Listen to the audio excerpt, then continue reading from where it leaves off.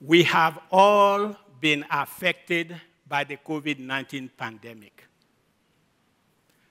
There is also another pandemic that has been decimating indigenous, vulnerable languages all over the world. A vulnerable language is a language that is spoken by 5,000 people or less.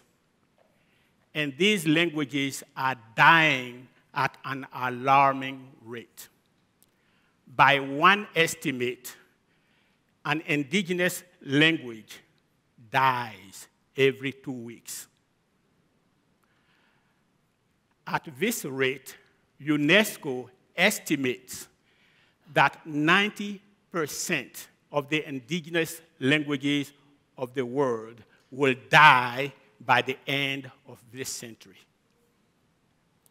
Currently, there are 3,000 languages that are critically endangered out of the 7,000 languages spoken in the world. So why do languages die?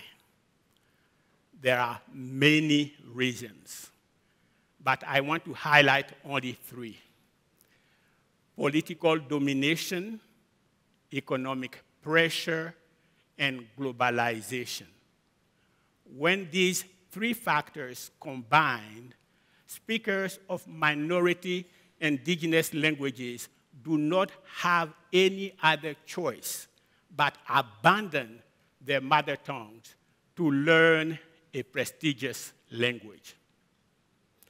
There are 2,000 languages in Africa. 201 have already died. 308 are currently critically endangered. So I have a question for you. If an indigenous language dies, does it matter? Thank you. Mark and I think that it does. Our students think that it does. Our university, St. Cloud State University, thinks that it does. The United Nations think that it does.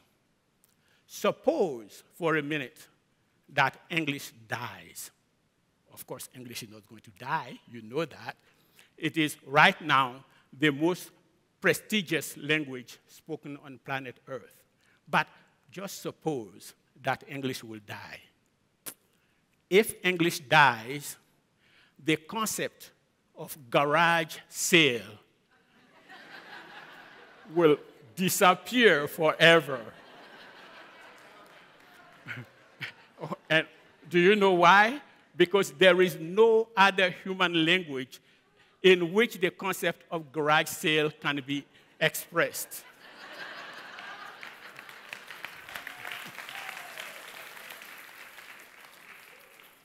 Garage sale is an important concept. Why? Because it involves community, it involves economics, and it involves season. Now, if an indigenous language dies, the thousands of years of accumulated knowledge, cultural knowledge, and ethno-scientific knowledge dies. Mark and I and our students in our university have taken one of those critically endangered languages in Africa, and we are experimenting with it. That language is called Betine, or Betine, or Eotile. It has three names. In 1999, there were only 200 elderly speakers of the language left. That was 23 years ago. And as you know, older people tend to die fast. If we do nothing, Betine is going to die.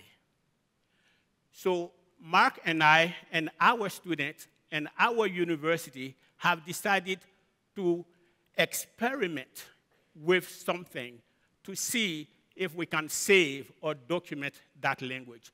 The Betine people are special because they have a very exquisite and sophisticated knowledge of fishery and aquatic life. So if they die, all this knowledge is going to die. So I'm going to let Mark come and explain to you what we, our students, and our university are doing about it.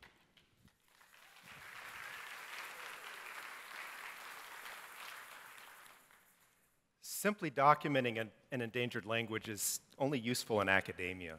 What we would like to do is create an interactive application similar to the virtual assistants that we see today, such as Siri or Alexa. These virtual assistants, however, they took decades to develop and took months in the recording studio to get what you have. I use a virtual assistant at home for home automation, and as my wife could tell you, it is far from perfect.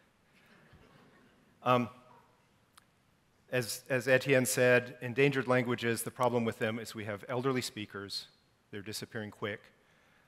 They quite often speak another language in their day-to-day lives, which has an impact on the language spoken, the endangered language. What we need to come up with meaningful interactions in that language is not just sentences. We need stories, we need wisdom, we need sayings from that language. It's said that we need at least 1,000 sentences to be able to synthesize a language using a computer. But to do interaction in that, we need a lot more. But we have a dwindling supply of speakers of that language, and much of what we need is disappearing quickly. So how did a linguist and an engineer get together and start working on endangered languages? Well, I've known Ettien almost since I started at St. Cloud State in 2002. But it wasn't until a couple years ago he came by my office and he noticed a textbook that I was teaching from. And he noticed the co-author on that textbook was the same as the co-author on one of his favorite books. And we suddenly realized we had a linkage. And from that, we started co-teaching a class. That was rather interesting. Having an English professor and an engineering professor teach a class. I was teaching programming to linguist students, and he was teaching linguistics to engineers. I don't know who had the more difficult time there. But it was an interesting thing. And now we have a research project going, and we're going to do the class again this spring. So why a signal processing engineer and a communication engineer, which is what my training is, working on endangered languages? Well, the process of language production can be modeled as harmonic sources followed by filtering. That's your vocal cords up through your mouth and nasal passages. That's a signal processing problem. That's what we do in signal processing all the time, sources and filters. The communication side, we take bits and bytes and turn them into sentences or commands and messages and meaningful communication over the channel, similar to the way you take sounds and turn them into syllables, turn them into words, sentences that represent concepts. So the two fields are very similar, very much have similarities that we can use.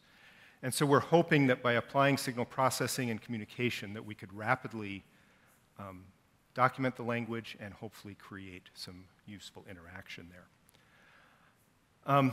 Ettien started teaching me linguistics, and I realized very quickly that linguistics, what they do is very manual. They use computers, but they're still manually identifying each syllable and each sound and documenting each sound. Very manual process. With languages disappearing as fast as Ettien has indicated, we just don't have that resources and we don't have the time to do that type of thing. So we've got to speed it up. So we're going to look at automating that work and help hopefully create those meaningful interactions. Our students are very engaged in this. They love these projects. It gives them something that they can immediately apply their education to. They're lining up to and working for free right now, which is nice. Don't tell them I said there might be money. But it's quite often meaningful to them, and many of our students recognize or understand the significance of endangered languages. Some of the international students do come from areas where there are endangered languages, and some of them even have relatives that speak those. So it's a very meaningful thing to them. It's easy to turn our backs on language and endangered languages. They're difficult to document, they're difficult to do anything with, but really the help or the richness that we would get from those languages in concepts, in knowledge, in culture, it's well worth the investment and well worth the resources to invest. Now we're going to show you or actually let you hear a couple of sentences from the Betine language that we've been working with. Yehinike, Côte d'Ivoire mononisa bike sun Ghana. Ne ye beti beyo nyang sun Ghana. Ye ne miemwa totolieke beti be sun gbogbo mono. Wo sun gbogbo mono. Che wo tapile wo gbole mgbanfo. Thank you very much for listening to our talk. We want to end with this. The United Nations have seen that indigenous languages are in a dire, dire situation. So they have declared 2022 to 2032 the International Year of Indigenous Languages. We invite you to help in this effort and to support us in any way you can in this effort. And we want to conclude by saying this. We also want to thank TEDxStCloud for giving us this platform to bring to your attention the plight of the world indigenous languages. Thank you.